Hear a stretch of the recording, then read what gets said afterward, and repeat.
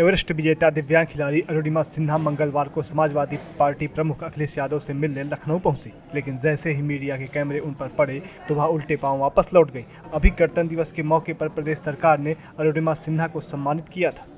Everest विजेता अरुणिमा सिन्हा आज Samajwadi party कार्यालय के सामने आई और उनका अखिलेश यादव से मिलने का इरादा था, लेकिन मीडिया की भीड़ को देखकर वापस लौट गई। उनके इस आने और वापस लौट जाने ने इस कयास को जन्म दे दिया है कि क्या अरुणिमा सिन्हा भी समाजवादी पार्टी से टिकट की दावेदार हैं। ईटीवी भारत के लिए लखनऊ से अखिलेश तिवारी।